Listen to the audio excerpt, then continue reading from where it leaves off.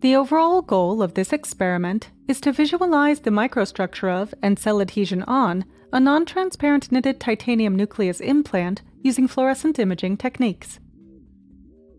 This method advances the analysis of tissue engineering with non-transparent scaffolds. One advantage of this technique is that one can trace the cell viability as well as the proliferation on the scaffold with defined culture period.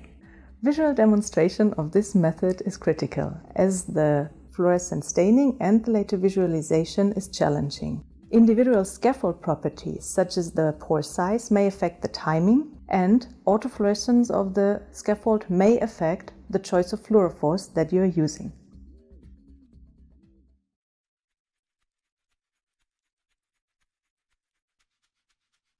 Place up to 5 scaffolds, 6 or 7 millimeters thick, into a 50 milliliter tube and wash them with water 3 times for 20 minutes per wash.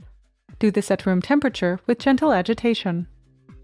Next, wash the scaffolds in 30 milliliters of a 1% Triton X100 solution under the same conditions. Then perform 2 more water washes. Now sequentially sonicate the scaffolds in reagent-grade 99% acetone, 99% isopropanol, and 99% ethanol. Perform each sonication step twice for 5 minutes per sonication.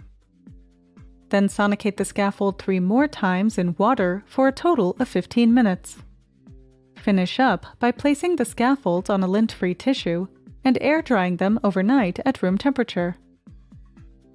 The next day, autoclave the scaffolds for 15 minutes at 121 degrees Celsius and 15 psi. To confirm that the cleaning worked, use indirect fluorescence.